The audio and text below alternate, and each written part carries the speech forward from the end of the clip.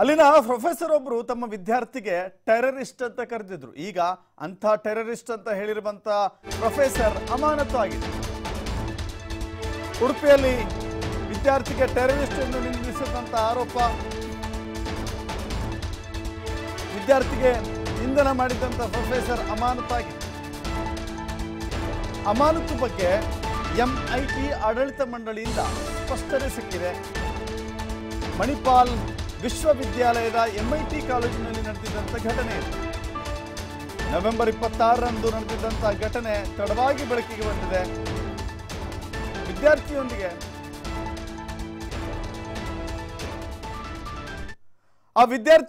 ಮಾತನಾಡುವಾಗ professor terrorist ಅಂತ ನಿಂದನೆ ಮಾಡಿದ್ರು. ಮುಸ್ಲಿಮರು ಉಗ್ರರು ಎಂಬ ಅರ್ಥದಲ್ಲಿ ಮಾತನಾಡಿದ್ರು. ಪ್ರೊಫೆಸರ್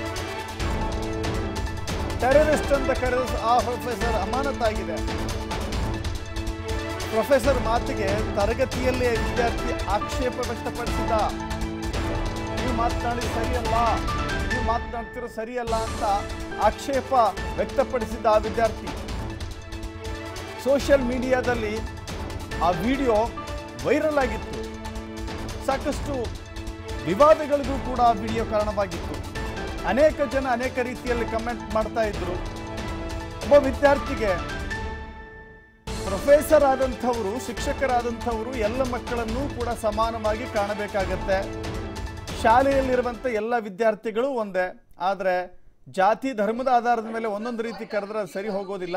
ಅದಕ್ಕೆ ಆ ಪ್ರೊಫೆಸರ್ ಕೊನೆಗೂ ಅಮಾನತಾಗಿದ್ದಾರೆ.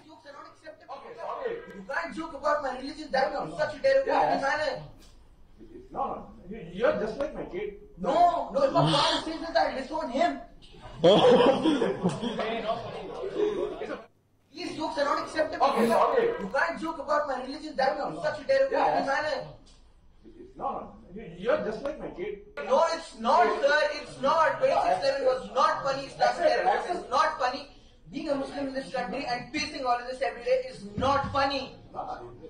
Just like my son. No. Will you talk to your son like that? My son, no. Will you call him by the name of a terrorist? No. Khalas. How can you call me like that? No problem. In front of so many people in a class. Sorry, I told you. You're a professional. You're teaching. Yeah, sorry. You can't call me that. Sorry. No, these jokes are not acceptable. Okay, sorry. You can't joke about my religion that way in such a terrible manner. No, you're just like my kid.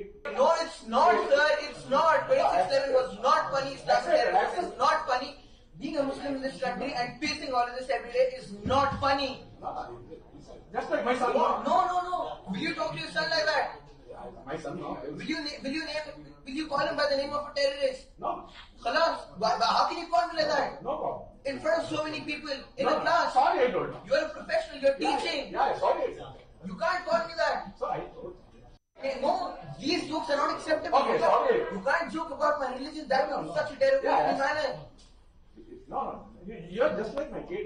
No, it's not, sir. It's not. 26/11 was not funny. It's not funny. Being a Muslim in this country and facing all of this every day is not funny. Just like my son. No. Will you talk to your son like that? My son, no. Will you call him by the name of a terrorist? No. Khalas. How can you call me like that? No. ಈ ಬಗ್ಗೆ ಮತ್ತಷ್ಟು ಮಾಹಿತಿ ನಮ್ಮ ಪ್ರತಿನಿಧಿ ಪ್ರಣಬ್ ನೀಡ್ತಾರೆ. ಪ್ರಣಬ್, ನಾವು ನೋಡ್ತಾ ಇದ್ದೀವಿ ಇಲ್ಲಿ ನಡೆದಿರುವಂಥ ಘಟನೆ, ಉಡುಪಿಯಲ್ಲಿ ನಡೆದಿರುವಂಥ ಘಟನೆ ಇದು. ಒಬ್ಬ ವಿದ್ಯಾರ್ಥಿ ನೇರವಾಗಿ ಪ್ರಶ್ನೆ ಮಾಡ್ತಿದ್ದಾರೆ, ನಾನು ಮುಸ್ಲಿಂ ಎಂಬ ಕಾರಣಕ್ಕೆ ಎಲ್ಲರ ಮುಂದೆ ಹೀಗೆ ನನ್ನನ್ನು ಭಯೋತ್ಪಾದಕ ಅಂತ ಕರೆಯೋದಿದೆಯಲ್ಲ, ಇದು ಹಾಸ್ಯದ ವಿಷಯ ಅಲ್ಲ, ಸಾಮಾನ್ಯದ ವಿಷಯ ಅಲ್ಲ ಅಂತ ಹೇಳಿದ್ದಾರೆ. It's correct. And more over ಇನ್ನೂ ಕಂಟಿನ್ಯೂ ಮಾಡಿ ಹೇಳ್ತಾ ಇದ್ದಾರೆ, ನೋಡಿ, ಒಬ್ಬ ಶಿಕ್ಷಕನಾದಂಥವನು ಎಲ್ಲರನ್ನೂ ಕೂಡ ಸಮಾನವಾಗಿ ಕಾಣಬೇಕು. ಜಾತಿ, ಧರ್ಮ, ಬಣ್ಣ, ಲಿಂಗದ ಆಧಾರದ ಮೇಲೆ ವ್ಯತ್ಯಾಸಗಳನ್ನು ಮಾಡಬಾರ್ದು. ಈಗ ಅಮಾನತಾಗಿದೆ. ಜೊತೆಗೆ ಆಡಳಿತ ಮಂಡಳಿ ನೀಡಿರುವಂಥ ಸ್ಪಷ್ಟನೆ ಏನು? ಖಂಡಿತವಾಗ್ಲೂ ದರ್ಶರಥಿ, ಇದನ್ನು ನೋಡ್ತಾ ಹೋದರೆ ಸೋಮವಾರ ಈ ಘಟನೆ ನಡೆದಿದೆ. ಅಂದ್ರೆ ಕ್ಲಾಸ್ ರೂಮ್ ಅಲ್ಲಿ ತರಗತಿ ನಡೀತಾ ಇರುವ ವೇಳೆಗೆ ಪ್ರೊಫೆಸರ್ ಒಬ್ಬರು ತನ್ನ ಮುಸ್ಲಿಮಾನ ಯುವಕನನ್ನು ನೋಡಿ, ನೀನು ಒಬ್ಬ ಟೆರರಿಸ್ಟ್, ನೀವು ದೇಶದ್ರೋಹಿಗಳೆಂದು ಹೇಳಿದ್ದಾರೆ.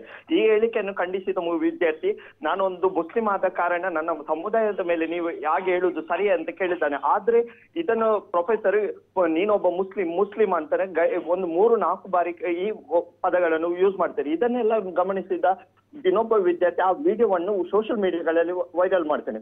ವೈರಲ್ ಆದ ತಕ್ಷಣ ಸೋಷಿಯಲ್ ಮೀಡಿಯಾದಲ್ಲಿ ವೈರಲ್ ಆದ ತಕ್ಷಣ ಮುಸ್ಲಿಂ ಸಮುದಾಯಗಳು ವಿದ್ಯಾರ್ಥಿಗಳ ಪರವಾಗಿ ನಿಲ್ಲುತ್ತದೆ. ಅಂದರೆ ಇಲ್ಲಿ ವಿದ್ಯಾರ್ಥಿಗಳ ಪರವಾಗಿ ನಿಂತ ಮುಸ್ಲಿಂ ಸಮುದಾಯದ ಮೇಲೆ ಮತ್ತೆ ಸಮುದಾಯದ ಮೇಲೆ ಮತ್ತು ಆಡಳಿತ ಮಂಡಳಿ ವಿರುದ್ಧ ಕೂಗ್ತದೆ. ಅಂದರೆ ಇಲ್ಲಿ ಪ್ರೊಫೆಸರ್ ಮಾಡಿದ್ದು ಯಾವುದೇ ತಪ್ಪಿಲ್ಲ, ಅವರು ಮಾಡಿದ್ದು ಸರಿ ಎಂಬ ಮಾತುಗಳನ್ನು ಕೇಳಿ ಬಂದಿತ್ತು. ಆದರೆ ಈ ಸೋಷಿಯಲ್ ಮೀಡಿಯಾದಲ್ಲಿ ವೈರಲ್ ಆದ ವಿಡಿಯೋದ ನಂತರ ಇಲ್ಲಿ ಆ ಪ್ರೊಫೆಸರ್ ಅನ್ನು ಅಮಾನತ್ ಮಾಡಿದೆ. ಸದ್ಯದ ಮಾಹಿತಿಯ ಪ್ರಕಾರ ಪ್ರೊಫೆಸರ್ ಅನ್ನು ಇಂದು ಅಮಾನತ್ ಮಾಡಲಾಗಿದೆ ಎಂದು ಕೇಳಿ ಬರ್ತಿದೆ ದಶರಥ್. ಜೊತೆಗೆ ಕೇವಲ ಅಮಾನತು ಮಾಡೋದು ಮಾತ್ರವಲ್ಲ, ಈ ರೀತಿ ಮತ್ತೆ ಆಗದಿರುವಂತೆ ಕೂಡ ಗಮನ ವಹಿಸಬೇಕಾಗುತ್ತೆ. ಧನ್ಯವಾದಗಳು ಪ್ರಣಮ್ ನಮ್ಮ ಜೊತೆ ಮಾತನಾಡಿದ್ದಕ್ಕೆ.